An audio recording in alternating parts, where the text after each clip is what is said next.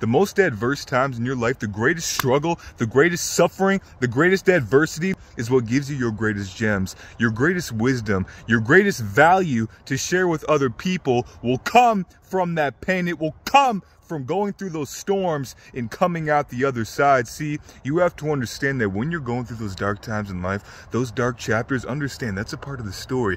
It's a part of the story. Sometimes you have to go through those challenges, those storms, those motherfucking hurricanes, so you can be built into the person that's going to best serve this world. See, it all comes from that difficulty and that adversity. Nothing happens by coincidence. Nothing happens without a greater purpose. See, that storm, that difficulty, that challenge that you're going through, it's going to be part of your story, and it's going to be one of the ways that you have value to share and give to other people. The storm that you're going through, that fucking difficulty, that pain, it's going to be part of somebody else's survival guide. When you get through that storm and you come out the other side and you get to tell your testimony of how you overcame.